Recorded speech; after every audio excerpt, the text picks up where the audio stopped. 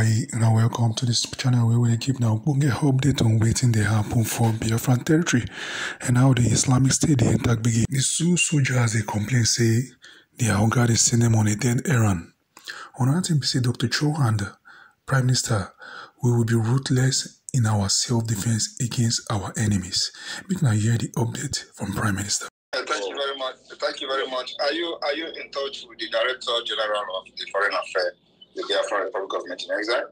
Not yet. Only you are focused. Okay. Just hold on, Professor Joy Irobi. Can you take the mic and introduce yourself to this brother?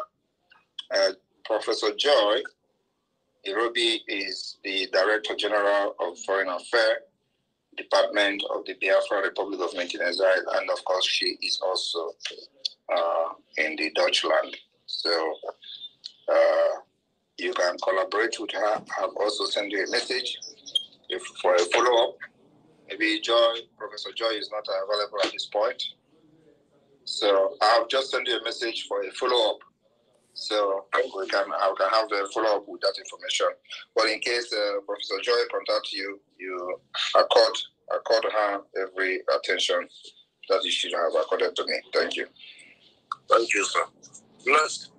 Good to see you. Thank you, Master Fortune. And Professor Joy, please, if you are there, just come up and then grab the mic and get acquainted with our brother. Thank you. Please, the travel vlog, our brother travel vlog from Israel. I saw you before.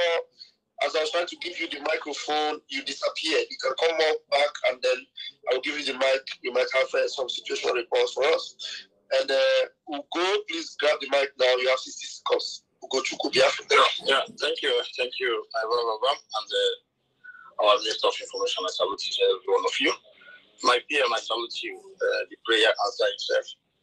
I just want to, I don't want to, because I have 60 seconds, I know that everything concerning our cousins, Israel, you have already put everything in place. But my concern is when I was in one space, they were asking me a question, because the water has passed Gade in one Nigerian people's side. So one of them was asking me, they don't care who defends the village in Enugu State that was attacked, that was, the Igwe was killed, and the terrorists men in uniform from the zoo arrested. Zoo means Nigeria. Sorry for those that are here.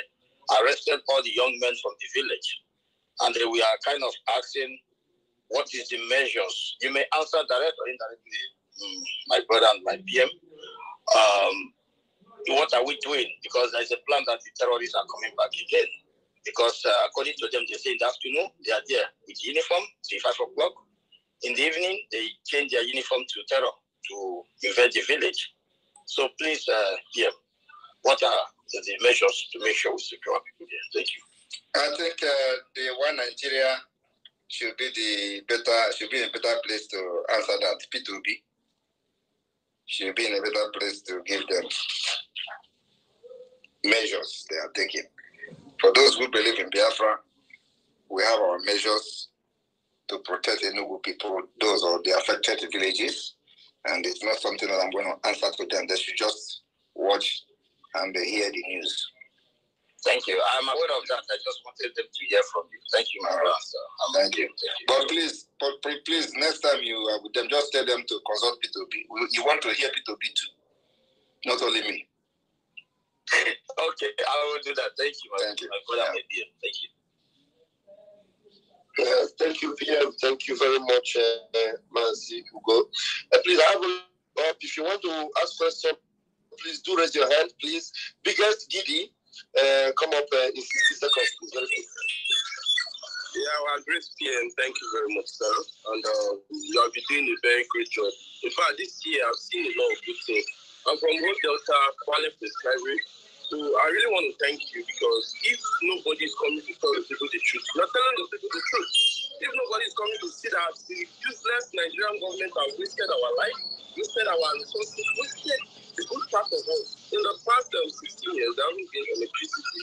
And these people are collecting the oil from our land. If you like, go important anyway. We say that these people have collected their everywhere, and they move development. I've gone to other countries, I've seen other countries.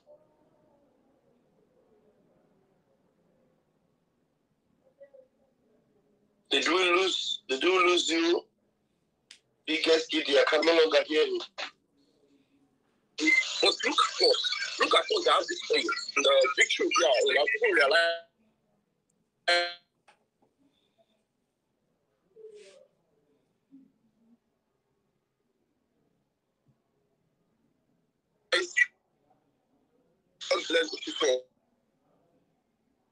I think his network, his voice, yes, his network is not very good. His network is not good. I was wondering whether I'm the one that is having that network problem. Okay, Biggest, I don't know, your network is not so good. If you can go back and come up again, it might be better. All right, please, those that are in the room, you try and raise your hands, please. We attend to those that raise their hands. I will clear the room if nobody raises their hands after I take Dami. Dami Akams, please, you have 60 seconds. Dami Akams, can you please unmute yourself? You have 60 seconds to bring your question. Dami. Yeah, good evening, the Prime Minister.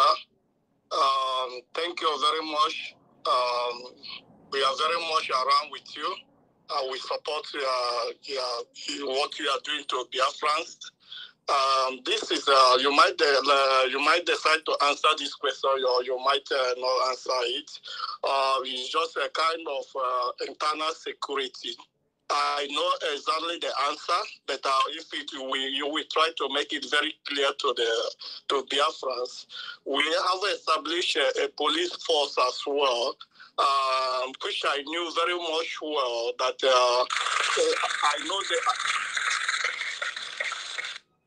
I know the time. The time. That's what as I said. I know the place. I know the answer. But if you can make it more clear, that when people are saying that now that the internal security, that due to our military are being protected after the military, internal security, the police force supposed to be helping in maintaining peace and crimes internally. Can you explain to them the reason and when actually that bringing up the police force now might bring a kind of internal conflict? So thank you, Prime Minister. We will continue to support you no matter whatever we have stand. Biafra must come now. Thank you, Prime Minister. Thank you very much. Your question was not very clear, but I think I know what you're trying to ask. The point is that the formation of the Biafra police to maintain the peace and order is on the process.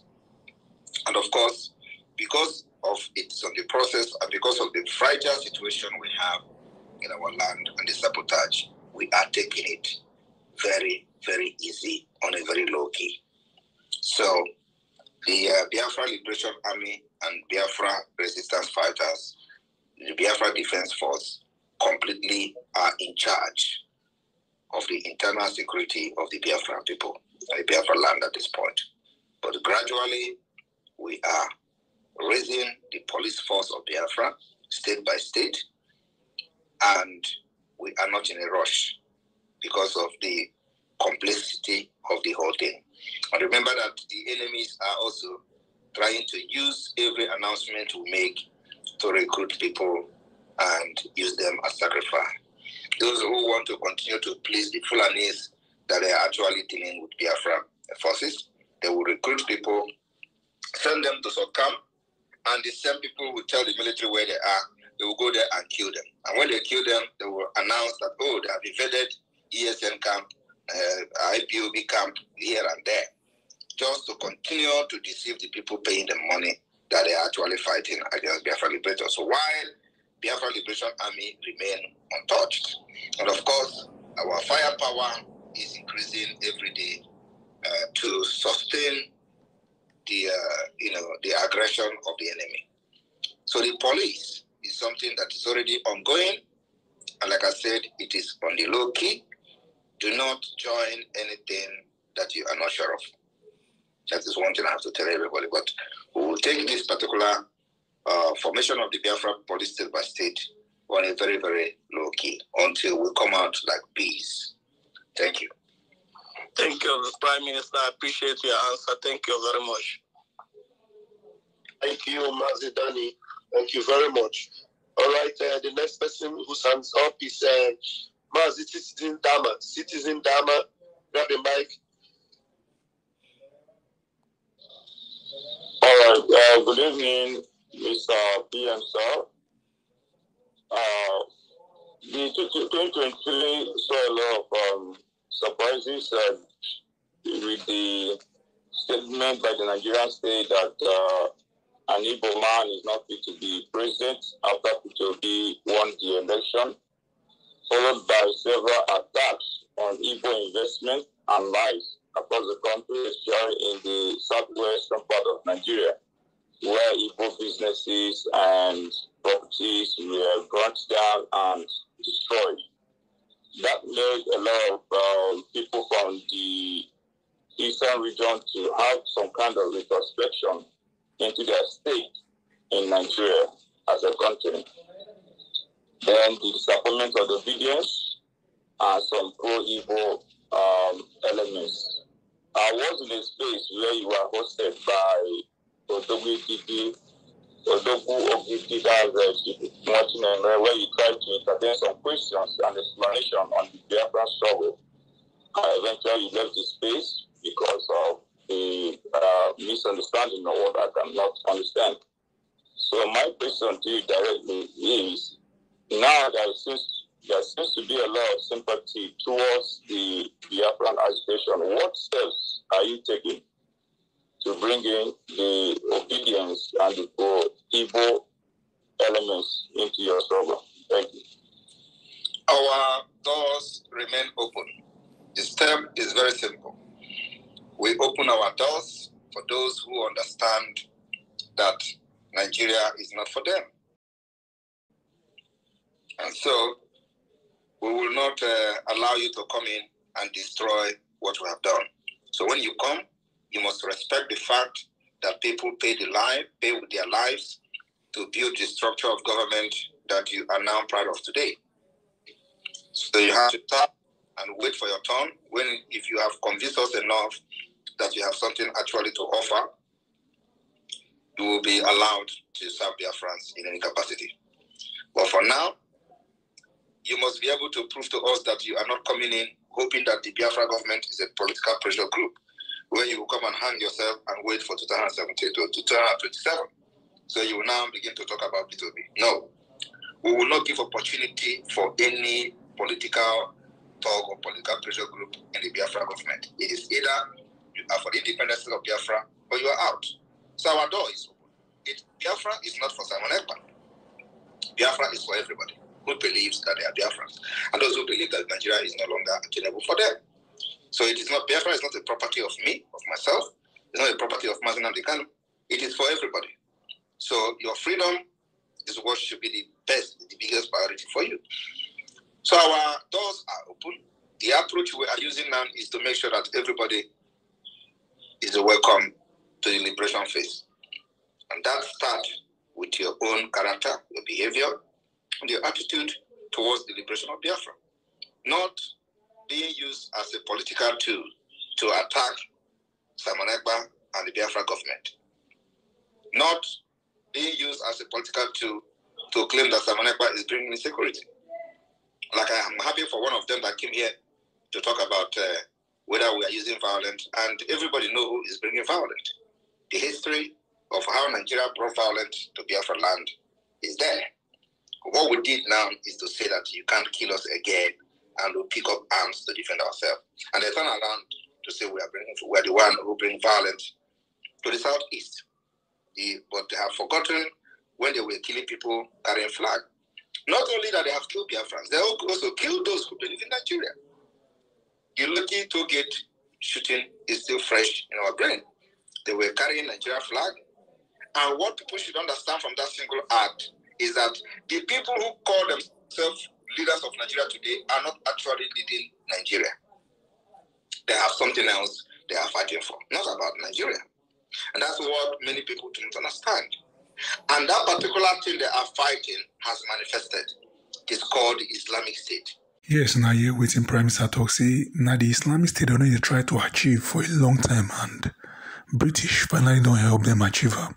If I remember, in 1989, Babangida paid 21 billion naira of Nigerian money for the organization of Islamic State OIC that year, and they don't finally achieve them. But we will not care about that one. I won't be saying we want our liberation. Now Biafra or Biafra. For this matter, me, I'm going to rest my case. Now, thank you.